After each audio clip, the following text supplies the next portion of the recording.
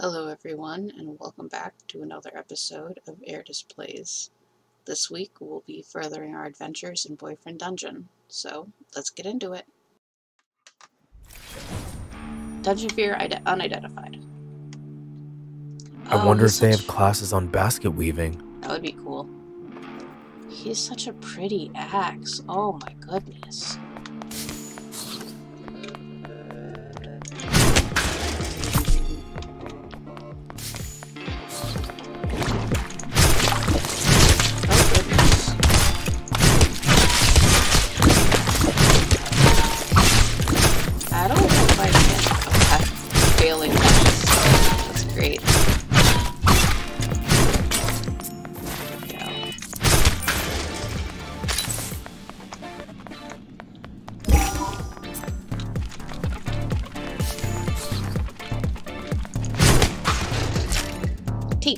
Sticky stuff. Well, it means it's probably you. What are you? What is that?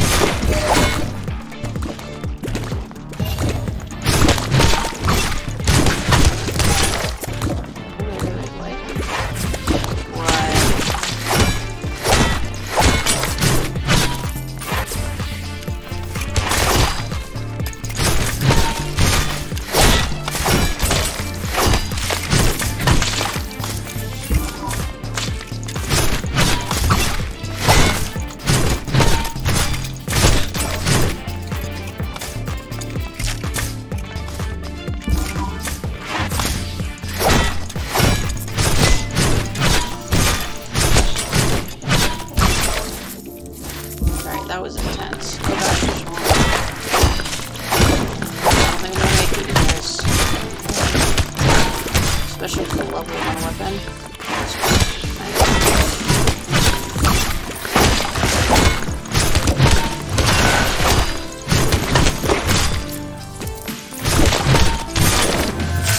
I made it?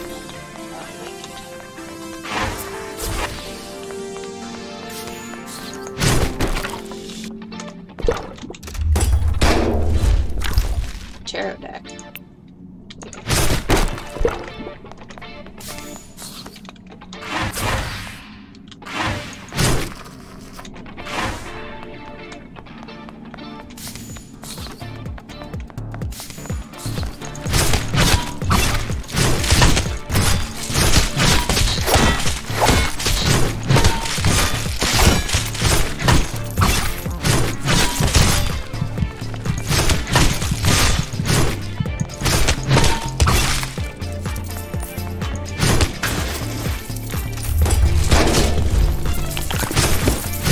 Good run. Oh, well, we tried.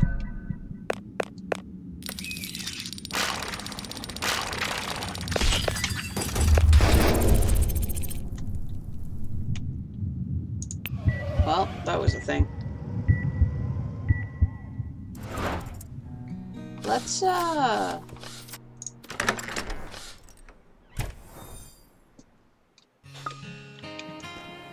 Pocket is missing. What? What? No! Pocket is missing. Oh, and I found a pair of brass knuckles in my kitchen. Is this a threat? Did you take my cat hostage? The knuckles are your cat. Don't worry. The knuckles are your cat, dude. I don't know what that means. Wait, something's happening.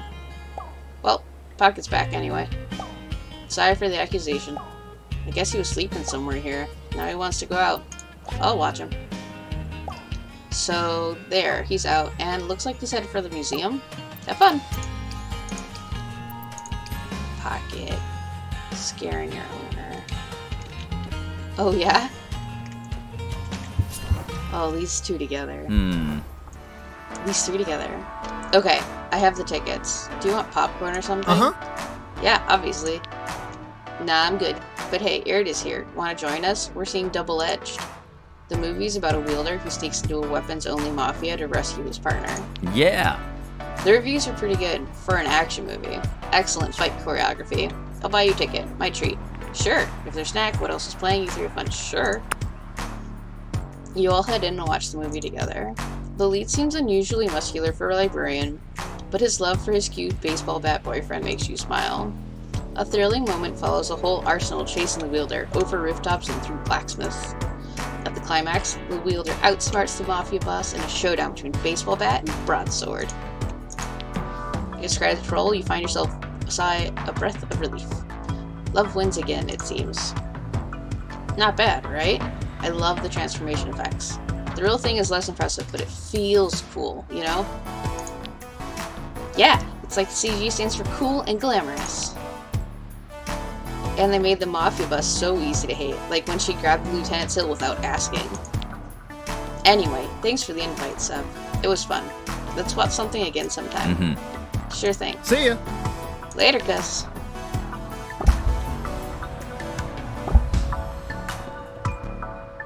Your turn to your afternoon walk. Alright, looks like I have another pocket date. And I should have a Jonah date when I go back to... Yep, there it is. Wow. You find Pocket sitting outside the Verona Beach Museum. He's looking at you expectantly. Hey, what's up? Meow meow. Hey, what's up? He flicks his tail nonchalantly. His fur looks freshly cleaned and brushed. Would you like to offer a gift? Nope. You decide not to give a gift right now. The door opens suddenly. Pocket jumps out of the way, eyes wide with curiosity. Oh, if it isn't the elusive Eirdis. What luck? I wanted to discuss our next date. I will literally stab you with a Q-tip in your ear. Pocket is suddenly on full alert, as if someone had stepped on his tail. Thanks, man. God, stand back, Eridis. I know this cat. He's a dangerous wild beast. Ugh. Eric tries to kick a Pocket, but the cat sprints past into the museum. They do not allow dirty animals in the place of sophistication. They let you in. Well, that's not an option to say. Not your problem. You hate cats. Never hurt him. Ah! Eric flinches back from your fury. You imagine his tail would be between his legs if he had one. You brush past him into the museum lobby. You enter just in time to see Pocket's tail disappear into the prehistoric exhibit. You follow, browsing the dinosaur bones and surreptitiously checking nooks and crannies. You find him gazing at a saber-toothed cat skeleton the size of a panther. Study the skeleton or surprise him. He will legitimately kill me if I surprise him. Study the skeleton. You take a moment to admire the skeleton's preserved ferocity, from tusk to tail. The label means Smilodon fatalis, excavated in Verona Beach, California state fossil. Meow. Really? I didn't know that. Pocket releases a small, wheezy sigh of Megalodon. This is your great-grandma's history role model. Persistent, immobilized lasts longer, or scaredy. Finishers have wider arcs. There we go. Pocket's tail switches with sudden mischief. He pounces on your foot playfully. His whiskers vibrate with excitement as he turns from the Smilodon to run out of the museum. Security guards approach, but he's already out the door and scampering down the street. You browse the rest of the exhibit before heading home.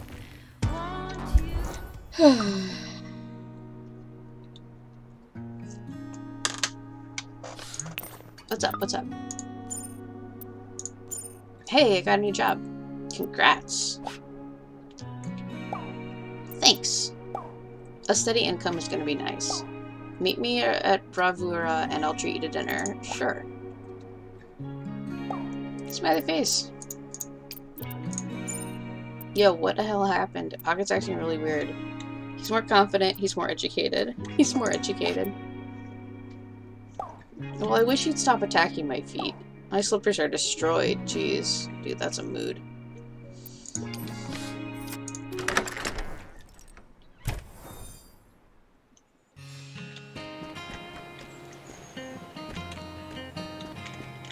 Oh, if I can steer. There we go.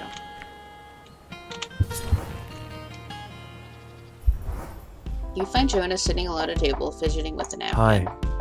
Oh, hey Eirdis. I'm glad you could make it. This place is too fancy to be alone in. Nah, you fit right in. Too fancy for me too. Thanks for inviting me. Too fancy for me too, boo. Really? We can fake it together then, and nobody needs to know. I can afford it tonight because this is where I work.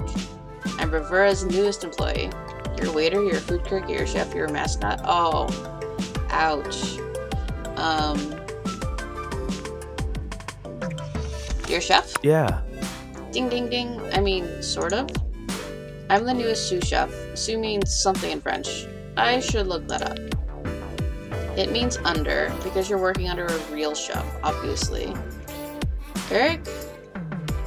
Bro? Move. Just, like, hire a moving company, put all of your stuff in a truck, and just go away. Hey, thanks. Hi, Eric. You here for dinner too? No, I just hang out in restaurants in the evenings, inspecting their cutlery. Yes, of course I'm here for dinner.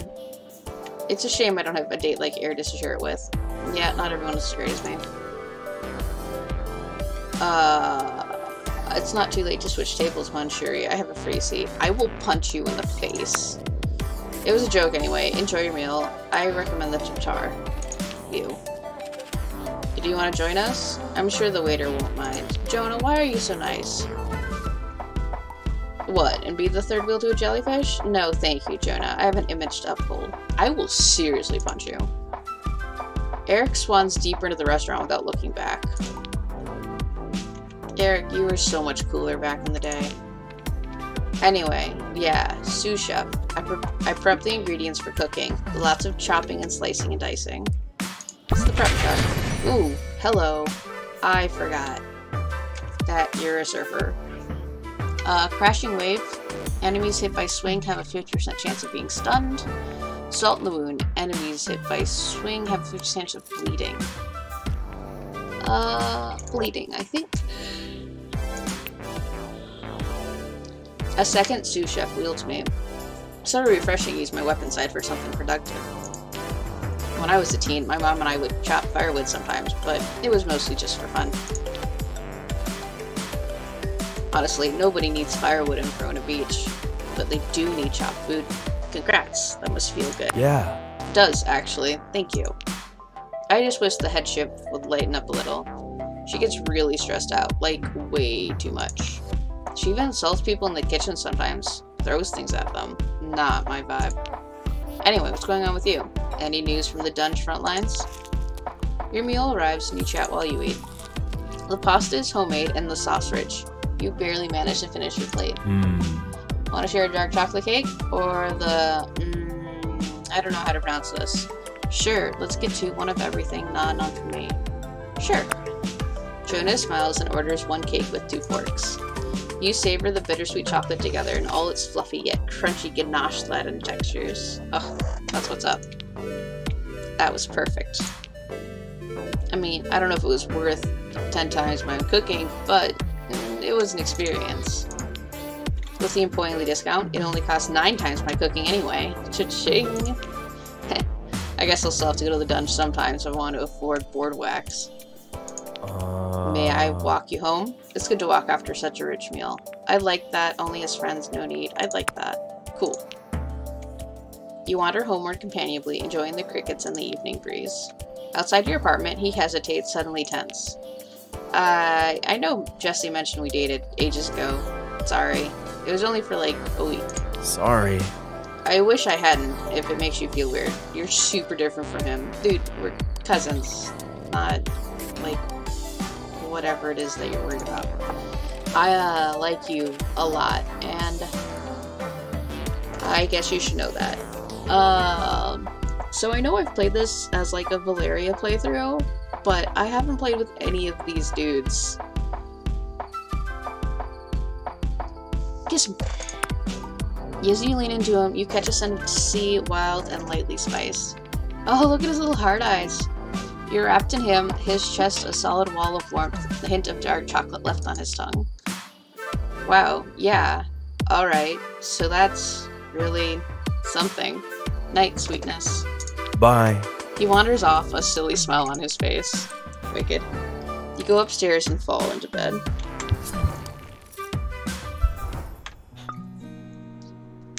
That was my fave dinner in ages. Yeah, I hope so.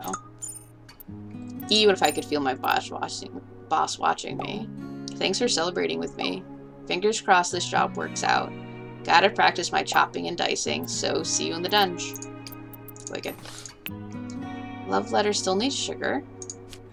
Your recipe needs whatever the heck that is. Guess I'll find it in the new dungeon. Which means I should go with someone I've already leveled up.